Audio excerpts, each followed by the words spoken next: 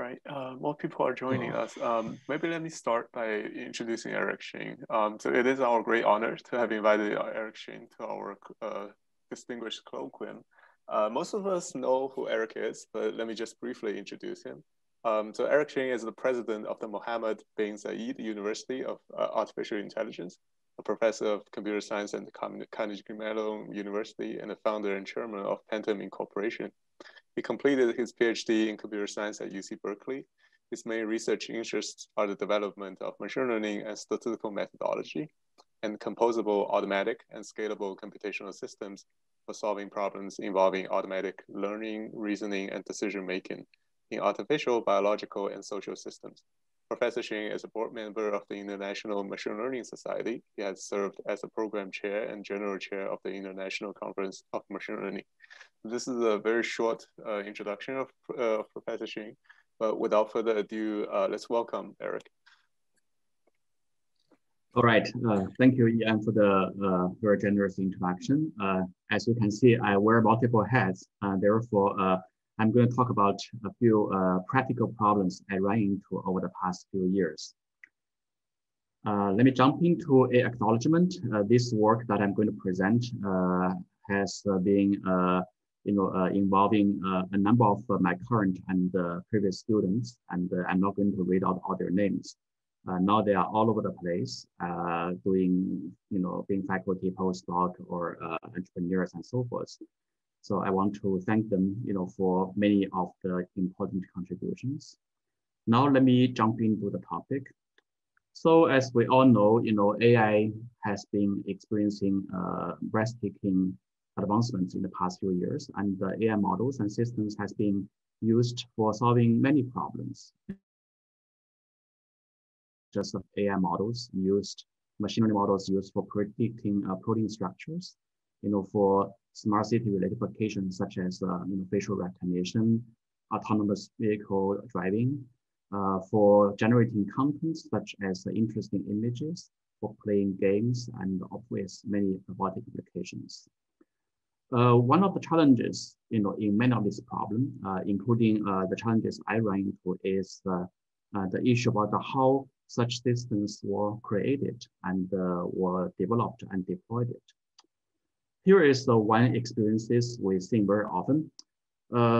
We probably know that the so-called AI production is at this point, in many cases, not too far from a handcrafted kind of practice, right? You need to do a lot of tricks and know-how and a lot of experiences, to make system. Sometimes it is very hard to repeat the results if you hand it to a different person to do the same thing. Or sometimes even you yourself do it again, you may not be able to reproduce it. Many of also cost and stability and standardization and so forth. This is very different from products being made in mature industries such as aviation. Right, when we build an aircraft, we don't really craft it. We actually use a assembly line type of mechanism and build every parts ahead of time. And then there are quality controls, there are standardizations to make sure they all work in separate parts, and then they got assembled and tested in various different ways. And of course, you can make many copies of that, and you can reconfigure it for different application utilities. So this is what we know industry production is. But what is I'm going to say a few more words about what we see in current approaches in AI, which amounts to pretty much an end-to-end black box, or sometimes a one-off customization if the system involves multiple such black boxes. Right. So here is an example which deals a particular type of interesting challenges. So in medical space, we know that we need to handle a lot of different types of data. In fact, every subjects are likely to be swamped, inundated by different types of data of large amount. And this data has to be processed, by a specialized model in many cases.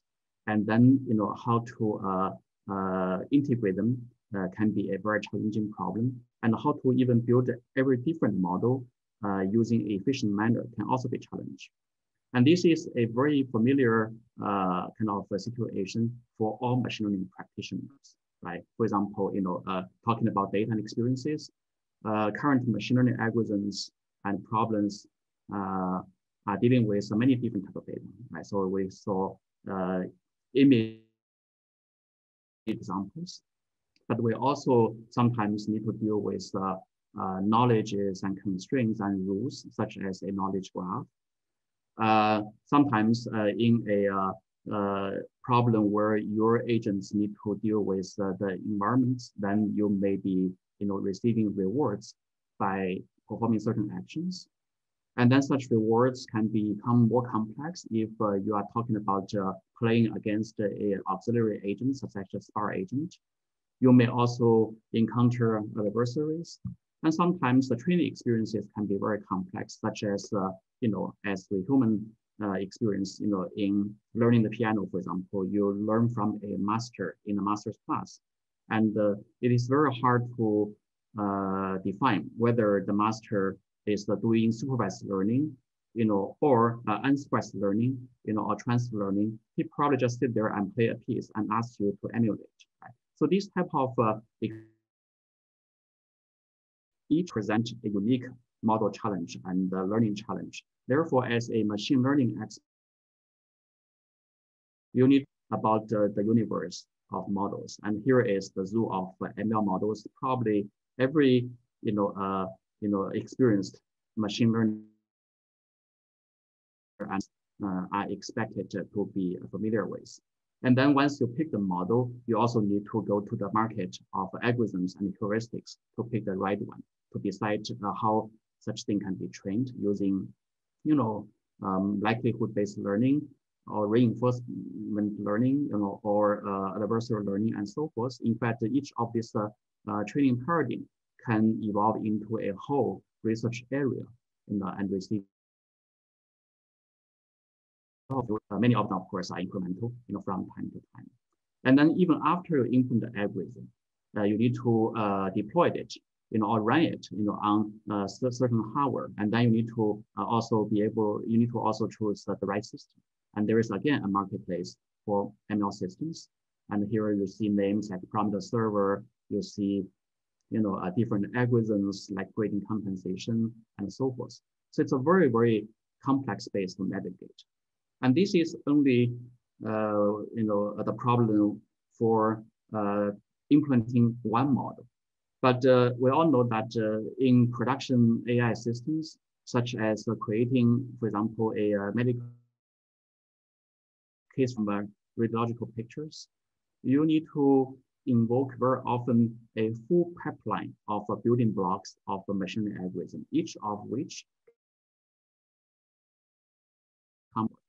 And in fact, we've in the past, in my company,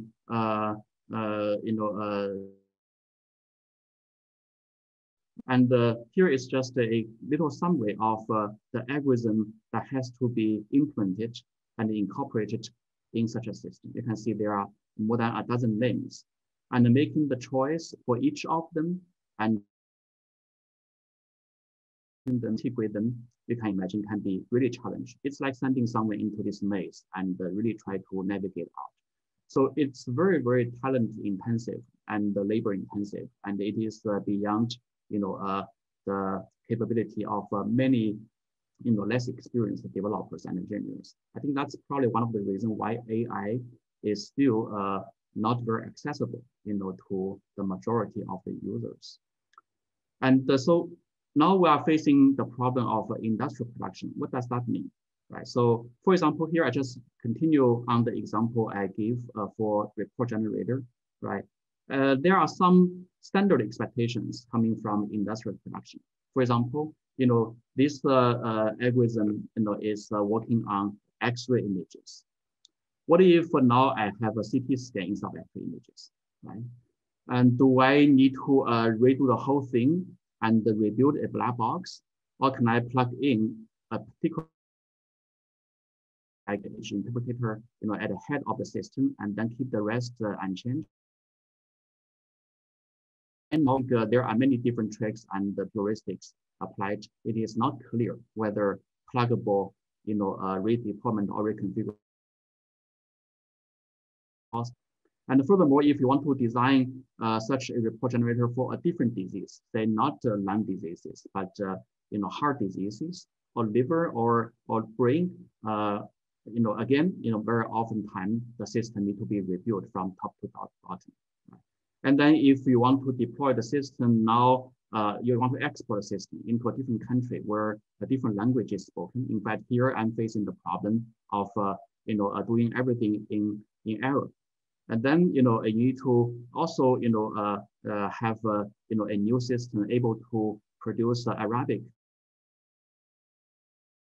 To rebuild the system again, or I can only replace some of the language generation model from English generators to Arabic language generators. So this is the ideal case in industrial production, but I don't think it is happening now, in our AI production.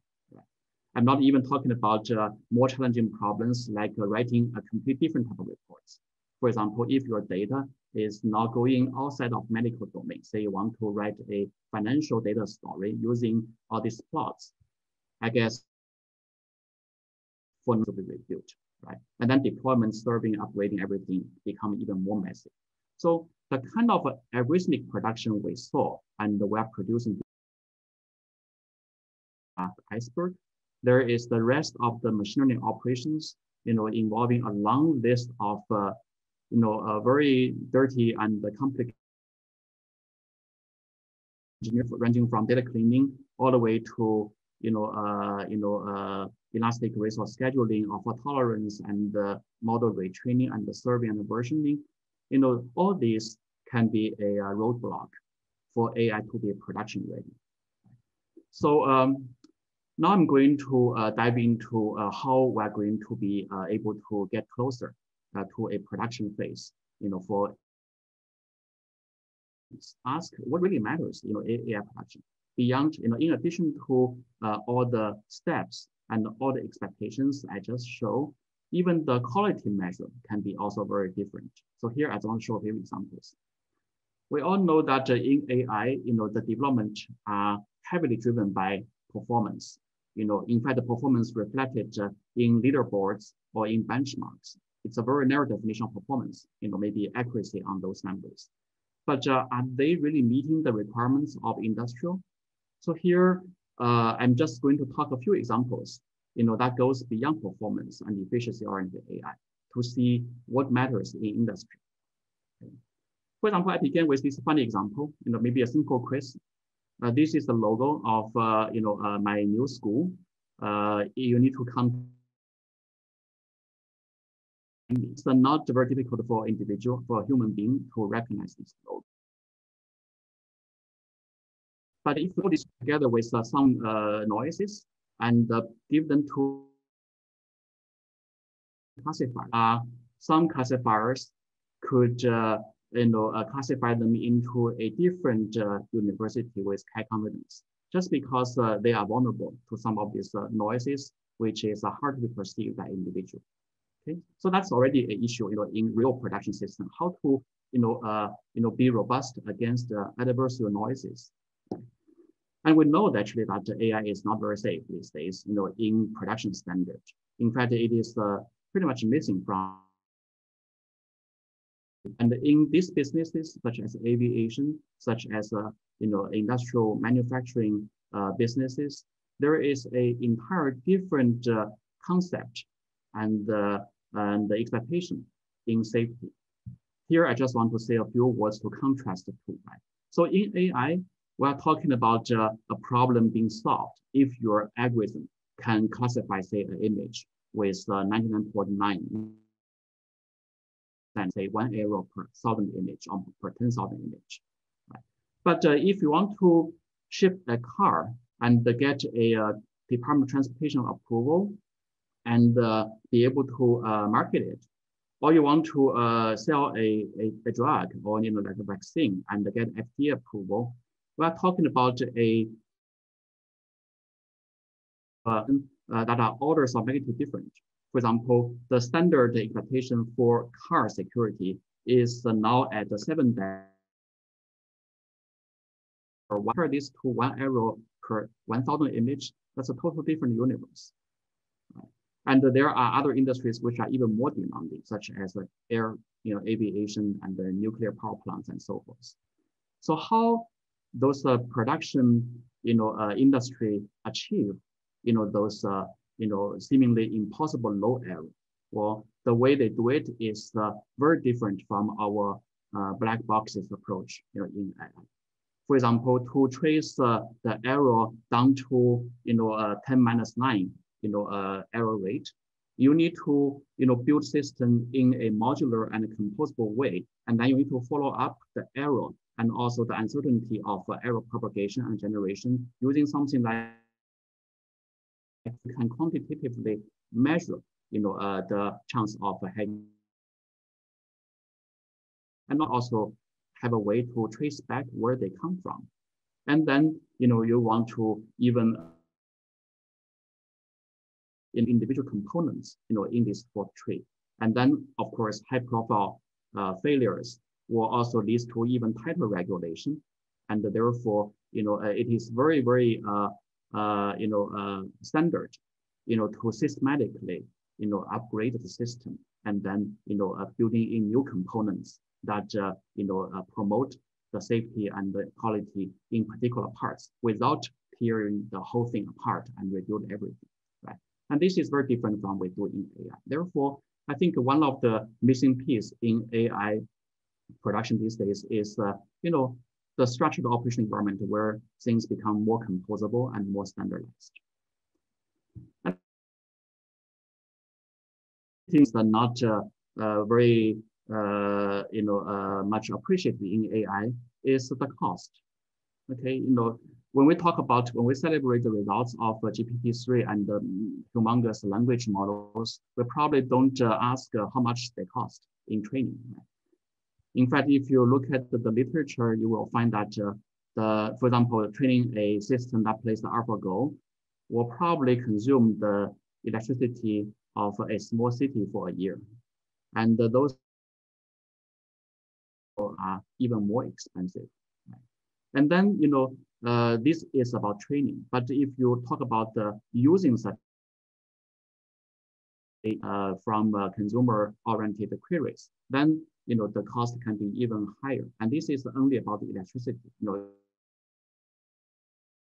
Environmental friendly, be eco-friendly, then you need to also worry about other carbon footprints, such as cooling waters and so forth.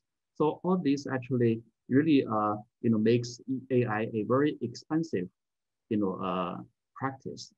So how to make some headway into doing better in terms of environmental impact. And that again calls for a different metric other than performance, or in addition to performance and the model fitness or good mathematics, to focus more on environment and cost metrics.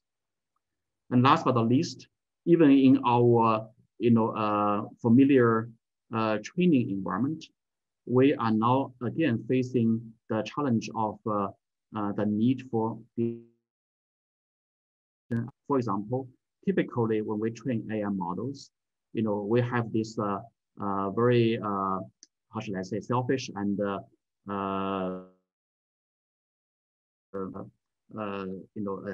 strong mindset about being algorithm-centric or maybe people-centric. So we collect data from all over the world to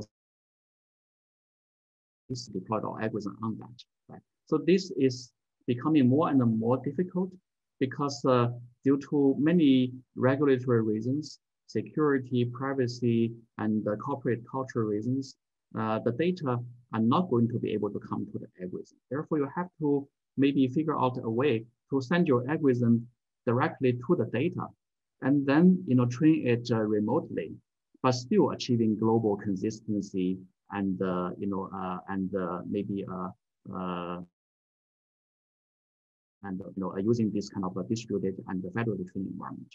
So these are the new problems now industry are facing. In the past several years, my team has been working on some of these problems, addressing the issues I just mentioned. So in the next parts of the presentation, I'm going to dive into some examples of these problems to give you kind of a taste of a flavor of how it's approached in a way that is intended for more sustainable and more practical can be taken into the industry. So I'm going to talk about both the first principle based modeling and mathematical issues, and also more engineering oriented issues such as composition of models and scalabilities and so forth. So I have a lot of materials, but I'm going to be very superficial and fast, to just go through many of the highlights. Oh, hi, Eric. I'm sorry to interject, but your voice has been cutting off from time to time. Maybe if you turn off the video, maybe it's easier on the network.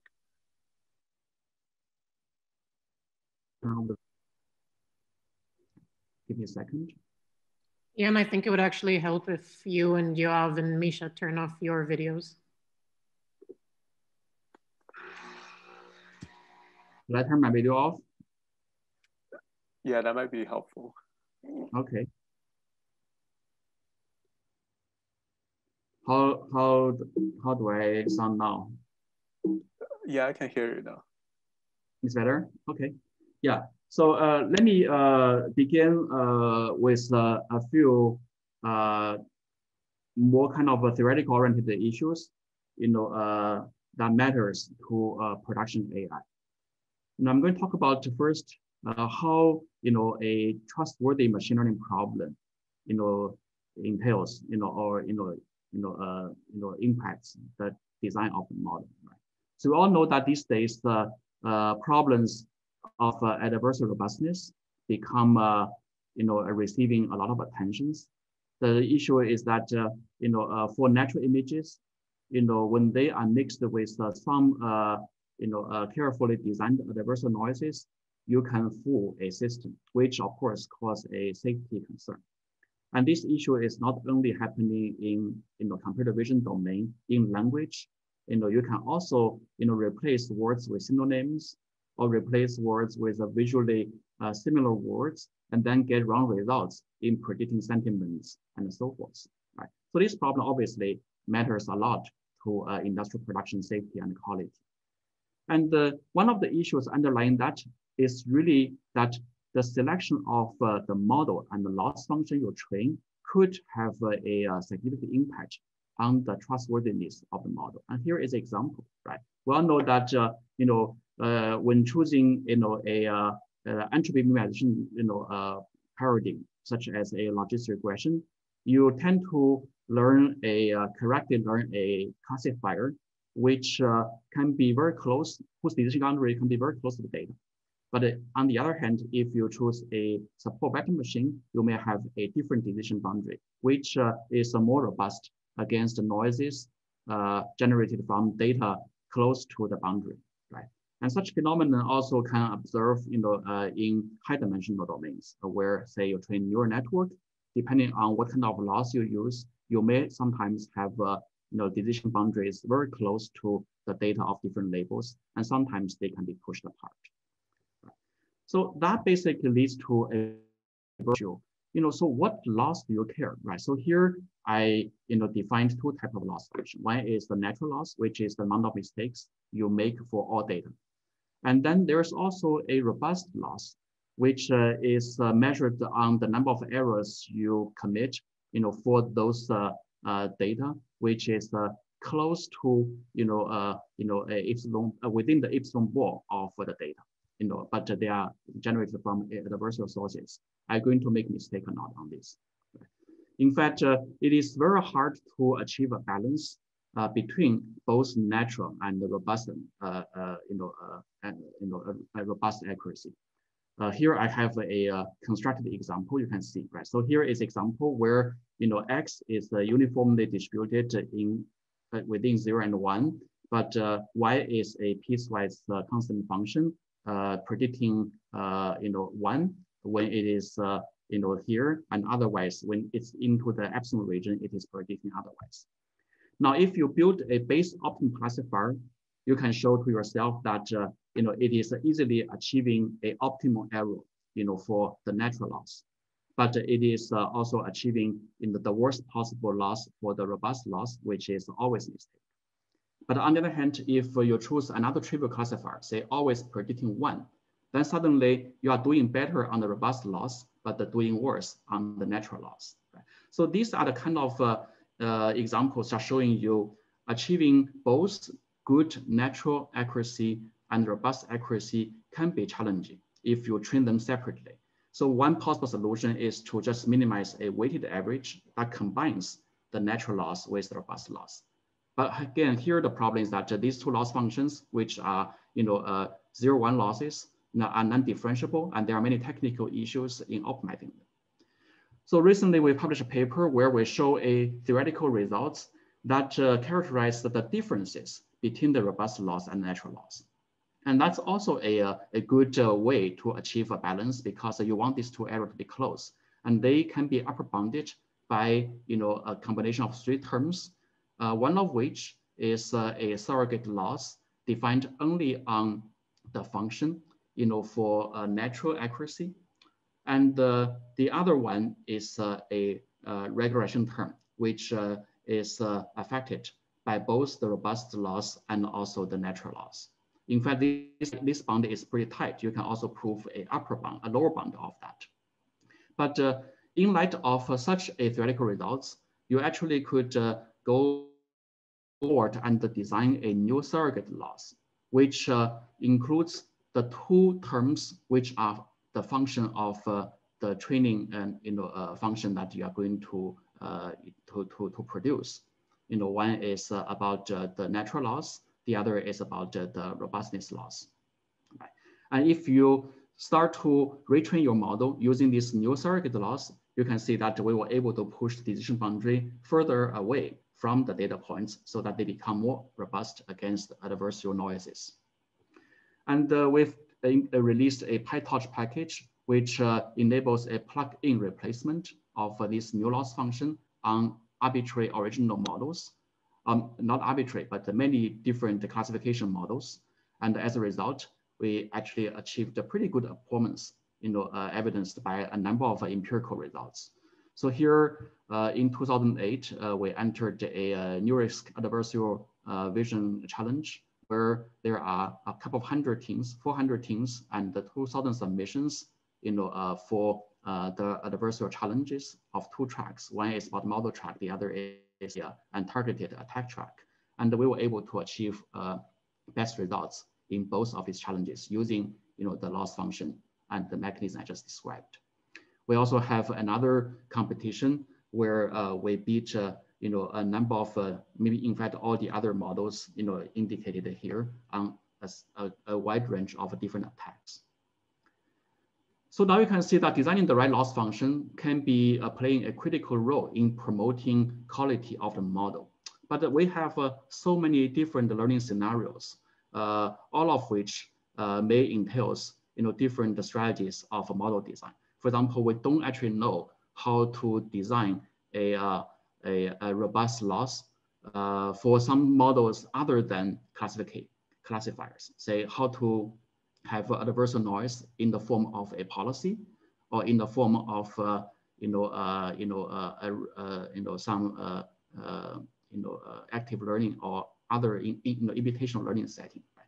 So when we look into the entire universe of models and algorithms, as I mentioned, there is a huge marketplace, each of which use a different mathematical formula, and some of them are even more complex heuristics.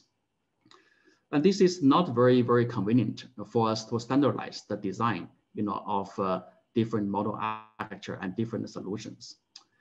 If we look at the world of say physics, it's actually very interesting. Physics started off exactly like what we are facing now in AI. In the early 18th century, there are different theories for electricity, magnetism, gravity, lights, and everything. There are a lot of equations out there, and each of them, can go at length and result in different solutions. But along the way, there are scientists who start to dig into the challenge of unifying many of these different physical phenomena using formulas like a Maxwell equation, like the standard equation, and so forth. And until now, at least 3 of the 4 natural forces, electricity, magnetism being already unified, and then weak force and strong force are all unified under a single set of equations, right? So now we ask, is this possible to happen also in machine learning? Can we reduce the number of formulations so that they can be put under the hood of a small set, maybe a single solution or equation, and then different instantiations could lead to the implementation of different machine learning paradigms or algorithms. So recently, in a collaboration with my student Zhiting, who actually recently joined the UCSD, we proposed the following form of a standard equation, which looks like this. It has 3 terms. The first term is what we call the experience term, which can be instantiated to capture different types of experiences, such as data examples, such as logical rules, rewards, and and so forth. And the second term is called divergence term. It is it can be instantiated as a cross entropy, Shannon-Jensen divergence, or other things to enable a training mechanism, that is trying to iterate between a student function and a teacher function. The teacher function is also known as the variational approximation of the model that you want to learn. Sometimes you can also call it an inference network if you are a deep learning fan, right? So this is a term that enables a learning mechanism between the Q and the P so that they eventually converge to the same thing. And then, of course, in the end, there's a third term called uncertain term, which is a self-regulator to make sure that the model is not overly complex. It turns out that this standard equation is quite generous. You can plug in different types of instantiation, such as you see here. By plugging in this data instance, you can recover what is known as the maximum likelihood function for model estimation. But if you replace the feature function with this particular form, which includes an oracle of data generation and also an indicator function of data matching, then you can unroll the standard equation to recover what is known as the active learning algorithm. By plugging in the reward function, then and set the teacher function to be the policy, then you can also recover from the standard equation what is known as the policy gradient algorithm. Furthermore, by plugging in a Jensen-Shannon divergence into the divergence term, and by plugging in here the experience function, some adversarial mechanisms, you can also recover a number of different forms of the adversarial generative network formalisms. In fact, we were able to show that most of the known algorithm can be recovered from the standard equation by instantiating the experience function, the divergence function, and the uncertainty function in their unique way. There is a table here describing how it's done. So it's like a tree unifying many of the originally seemingly very different formulations. But at the end of the day, all you need to do is using one of these equations, as kind of the V problem.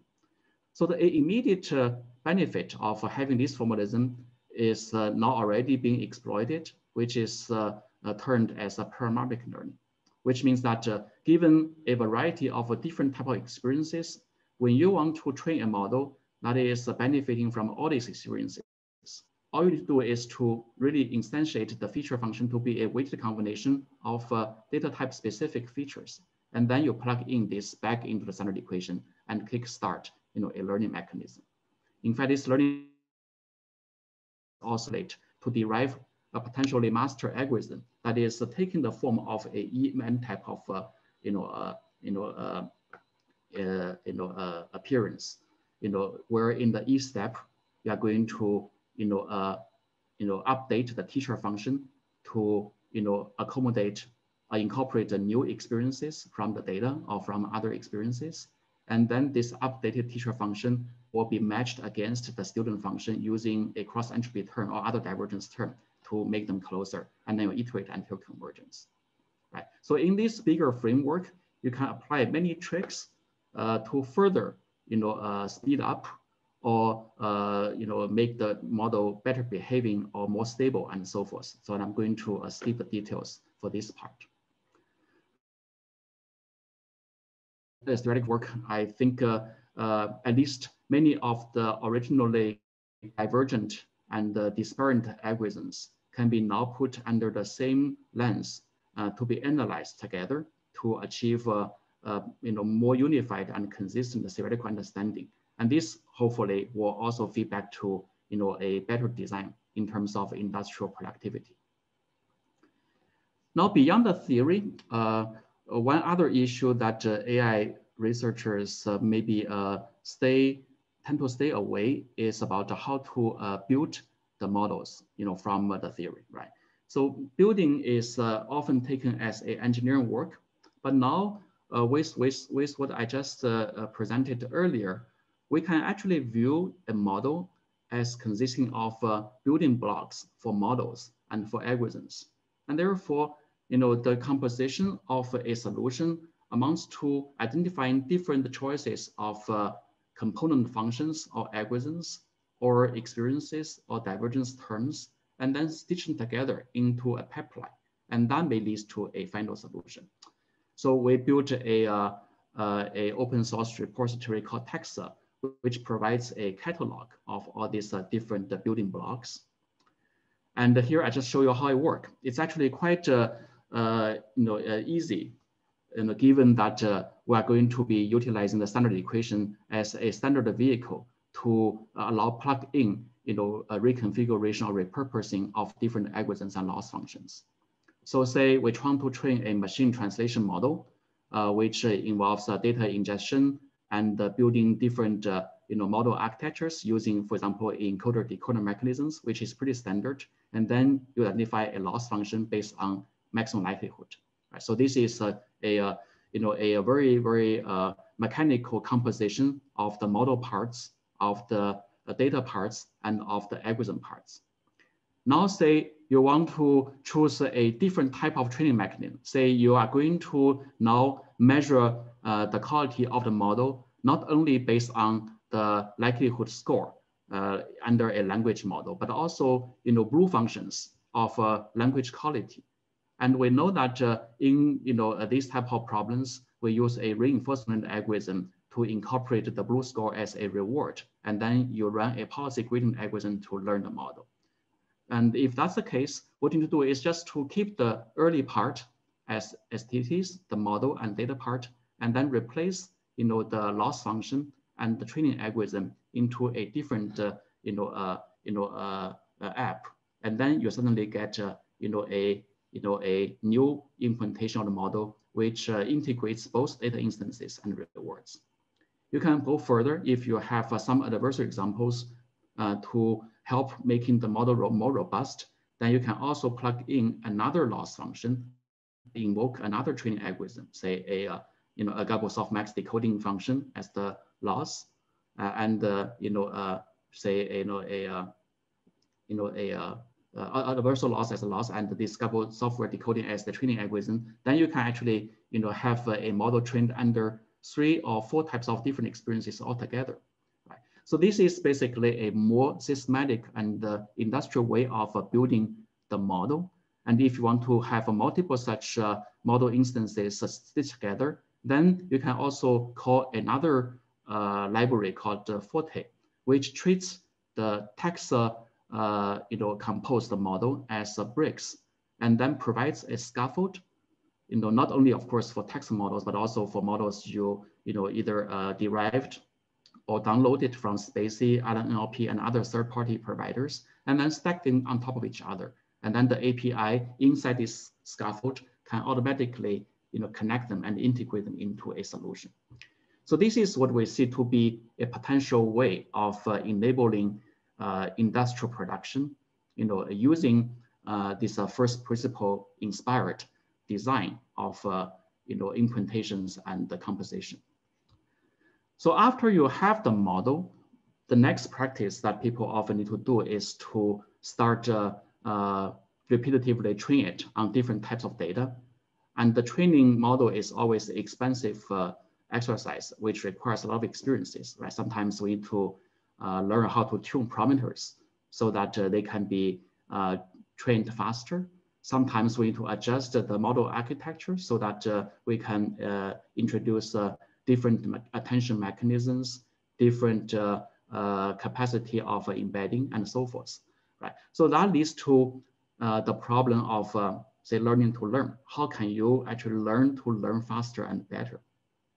So this problem recently is also covered under the buzzword of AutoML, but here I would suggest that the problem is beyond what a typical AutoML is trying to do, because in AutoML, you probably are only doing hyperparameter search, or maybe at most some neural architecture search, but the tuning space can be as big as including different training curriculums, or maybe even configuring machine learning systems and the system architectures for more efficient distributions and the federation. Right? And also the measure of goodness can be beyond just the intrinsic metrics such as accuracy, and include extrinsic metrics such as environmental impacts and other things. So how to get this done more efficiently?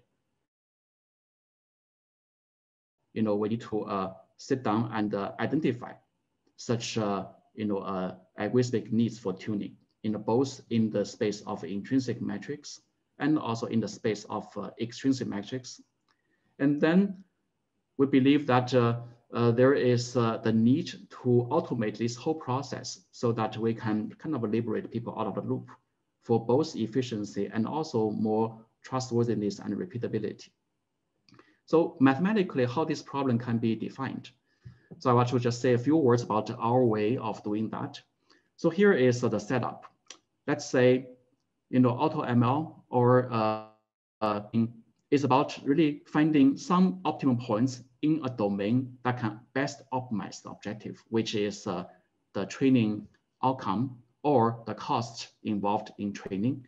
And this domain is different ways of train the model, right? Therefore, the search space can be the range of all the hyperparameters, or the set of all neural architectures, such as layers and width and depth and so forth. And we define a query, which is a particular instantiation of such search space, say a particular choice of the hyperparameters or the architecture. And then we want to evaluate the query, which is, again, a very expensive process. So our goal is to define an objective which can make use of as few as possible evaluation to attain the best hyperparameter configuration or other configuration for the model to be trained. So this is learn to learn. There's a double hedge here. It's not about training the best model, but training the best way of training the best model. So here, the domain or the space for optimization can be quite interesting and complex. And they can invoke all sorts of technical challenges, such as searchability, differentiability, measurements of distances of points, and so forth. And that's why I think this field is extremely interesting. So here I'm going to just briefly talk about some of our own effort, in going beyond the traditional grid-based search or random search. I'm going to talk briefly about an approach known as probabilistic Bayesian optimization toward tuning.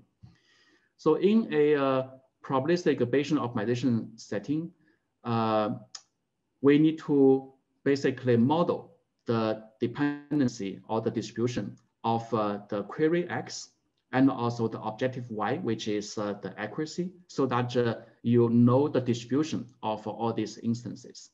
And then you also need to incorporate what is known as an acquisition function, which defines the cost entailed by a particular query X.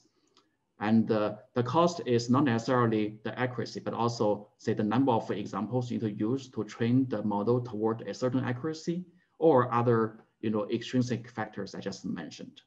And then there would be a probabilistic acquisition model on top of the acquisition function because you need to involve uncertainty as a result of the distribution of X and Y, so that this A function also have a stochastic behavior. And in the space of natural neural architecture search, the story are pretty much the same. Now your query is becoming an architecture, and the distances between different architectures could be measured by a path encoding mechanism or other distance functions. And then you can use a probabilistic acquisition model to define distribution of that. Of course, it will be more complex than just a simple Gaussian process. Very often it is by itself a Bayesian neural network. Yeah, but by and large, the building blocks for probo is roughly the same. It looks like this. You start from inputs, which provides you options of probabilistic programming language models, and then a space of search domains. And then the probo engine runs cyclically into these 4 phases. It first runs an inference model or inference mechanism on the PPL model to learn the probabilistic distribution of the query given the output. And then it will be used to, this is known as the probabilistic acquisition model. And then it will be used to really compute the acquisition function given a query input. And then it will be used this optimized acquisition function to propose the next configuration for the model to be used to train, and then generate a new instance of the Y, and then enlarge the data, and then go cyclically and train both the model and the acquisition model iteratively until a satisfactory state. The output of this is both the query configuration, but also Y is the outcome of your final training outcome, but also the acquisition model that we can use to generate more instances. So this particular system now is also available as an open source, and you can see a high-level display of how it works. Again, it's highly composable. It basically allows you to plug in different probabilistic models, different choices of acquisition functions and acquisition optimizers and Bayesian optimizers. Here, I'm not going to name the options, but you can imagine the simplest being a Gaussian process model. But recently, we use entire Bayesian neural network as a richer mechanism to model network uncertainties and so forth. As a result, we can use this mechanism to universally optimize or tune a wide range of different models. I think in here we have examples for let's see, random forest regression, for example. I don't know, there are a couple of different models. I don't see where the name is, but basically the message is that against all different approaches, the probo algorithm seems to be doing quite well, in bringing the cost down to a pretty, satisfactory state. And also it is universally applicable to all these different model choices. Last but not least, once we have a model tuned or need to be tuned, we need to also worry about the computing issues beneath the surface, because most of the modern deep learning model or even other type of machine learning models or pipelines are so large that they requires a computer cluster to carry out the computation, right? Of course, we also run into problems in federated learning where the ecosystem is by definition already distributed. So there are also interesting questions here in terms of how to get things done correctly and also giving you efficient and optimal results. So just a recap, we started from the standard equation, which defines a loss function. And then there may be a master algorithm like a procedure, to do, iterative convergent updates, of certain learning, targets, such as model parameters. When data and the model becomes big, then we're going to run into such a challenging issue. Say the theta become too big for one machine, or the D become too big for a machine, or in a federated learning setting, your data are already in different iPhones or in different hospital systems, right? So in this case, when you deploy a distributed machine learning algorithm, it turns out that sometimes you are running into, again, hard to reconcile competing, benchmarks or interests. For example, it turns out that when we want to implement, a mechanism which promotes the system throughput, for example, just forget about, communication consistency and let the machine just run as fast as they can to process data. You do get a better throughput in terms of data processing, but you suffer in terms of, statistical efficiency. Basically, the signals or the learning updates you get from asynchronous data processing can be of low quality. Therefore, they fail to drive the model to convergence very fast. Therefore, there are, again, issues, on how to get the best trade-off between these competing interests. So I want to say a few words about both theoretical and, engineering design, a systematic design about solving this trade-off. For example, one of the first things one can think about is to redefine a loss, that is combining the throughput and also the statistical efficiency. So that's actually one of the techniques we use. Certain issues, because deploying this type of loss optimization algorithms in a distributed manner requires a lot of proficiency, in system configuration and the system level programming. And nowadays, there is this whole field of system ML, which presents a large number of artifacts, which are really bewildering, and hard for people to choose because they often are specialized for specific models.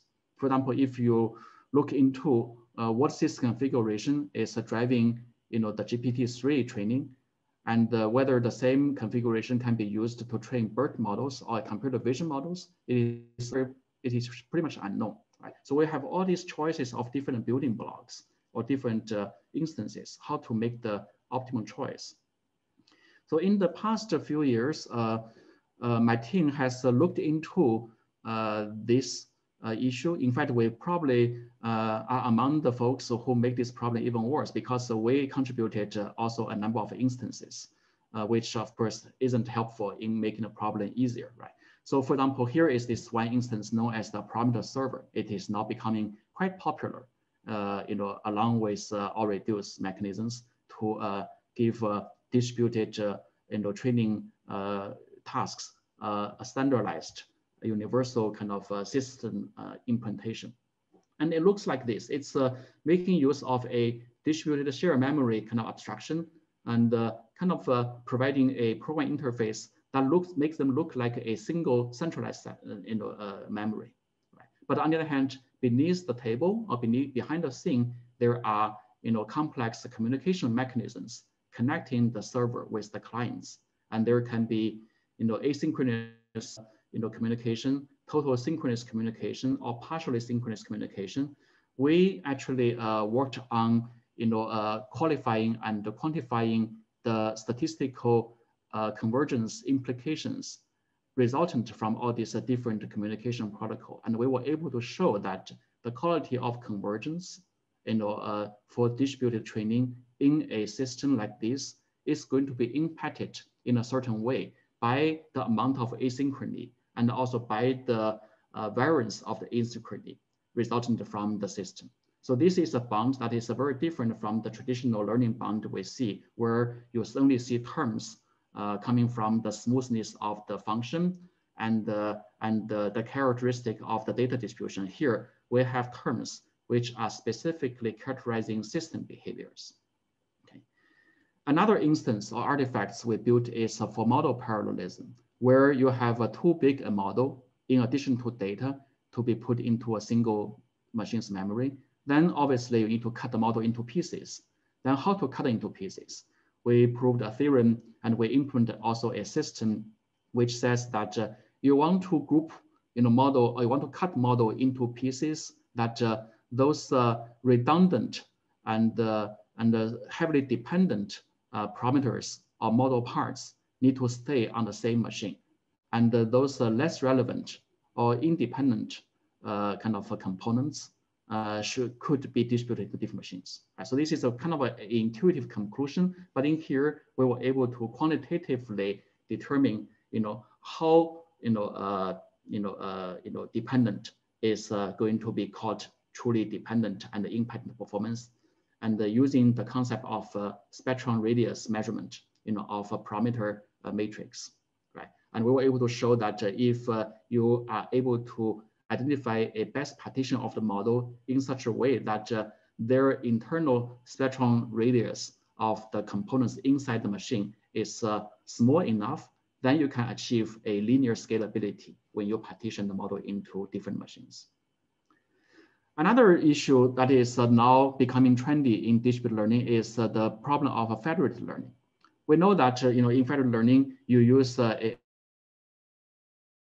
federated gradient averaging, to learn the model. In a sense,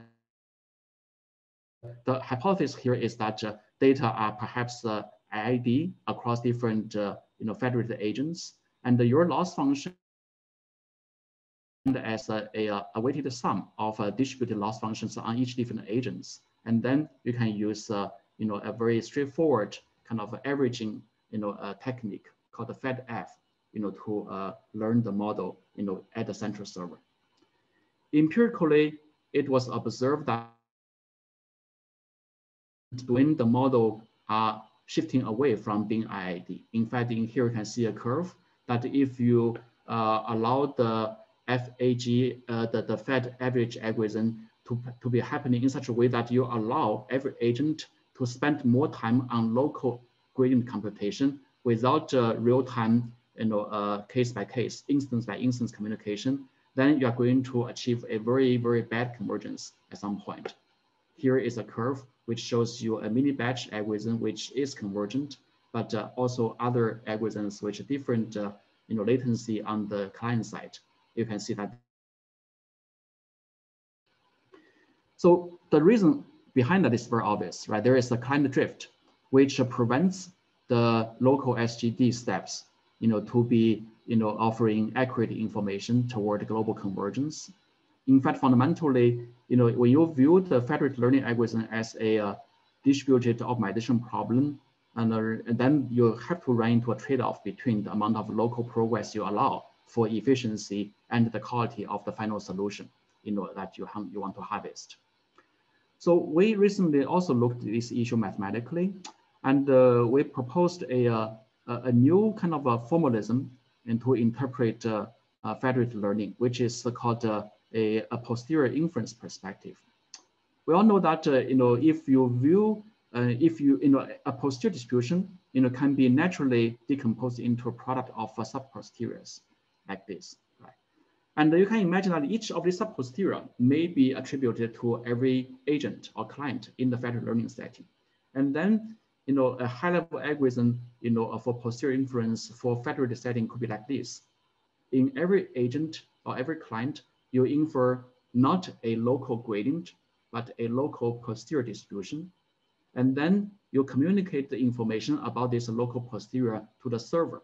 You can communicate, for example, the moments, right, of those distributions. And then at the server, you multiplicatively aggregate the local posteriors. Now here, we're not talking about the average, we're talking about multiplicatively aggregating the local posterior using this equation. Therefore, you get a consistent estimation of the posterior distributions. Okay. And of course, you are guaranteed to get a global optimum if you correctly communicate the local message, local posterior to the central server. When the local sub-posterior and the global posterior is Gaussian, then it's very easy. You can prove that the global posterior can be updated using this formulation, which is a exact posterior averaging. Okay, this is different from the Fed averaging, which is just to directly average over different mules. Here you have a more weighted average of the mules, and you need to invert a matrix coming from the local clients, which represents the inverse covariance of the data over there. If the distribution is not a Gaussian, you can still use this equation. They now represent the Laplace approximation to the original distribution. But again, basically how far you are away from the optimal. So now under this new setting known as the posterior federated posterior averaging, of course, there are also challenges in terms of computation, right? How to compute the local posterior efficiently, how to aggregate efficiently, and how to communicate efficiently. We've recently published a algorithm, which I'm not going to have time to dive into details, which provides a pretty efficient local and global implementation of the posterior averaging. And I'm going to skip the details for the interest of time. But the graph here gives you a kind of a sense about how well they can behave, right? In fact, here we are comparing, a Fed average algorithm with 100 local steps, with a Fed posterior averaging algorithm with the same number of local samples.